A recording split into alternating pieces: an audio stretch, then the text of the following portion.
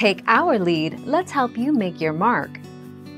Our goal is your satisfaction. Let us show you the way.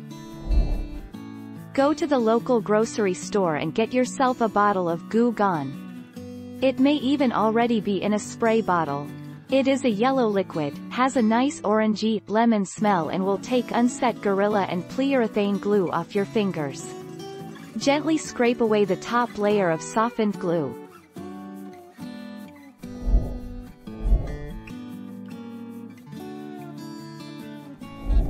Make your mark, take our lead.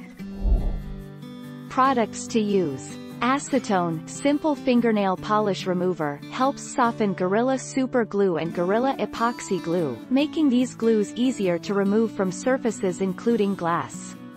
If you have a bottle at home, use acetone on a cotton ball to gently dab at the glue spot. This should loosen the hold.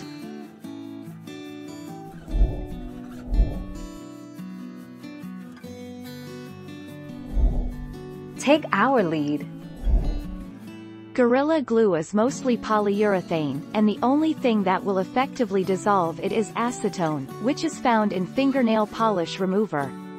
Apply some nail polish remover to the Gorilla Glue on your counter. You will probably have to apply it a couple of times as it evaporates very quickly.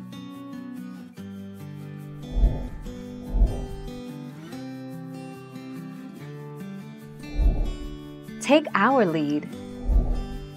I checked with the Gorilla Glue website, and the only solvent for this glue is acetone. Be careful using acetone as it will strip many clear furniture finishes. The website also said that it may be necessary to allow the acetone to soak into the glue for a while to soften it. Thank you for watching. Please subscribe and hit the bell notification.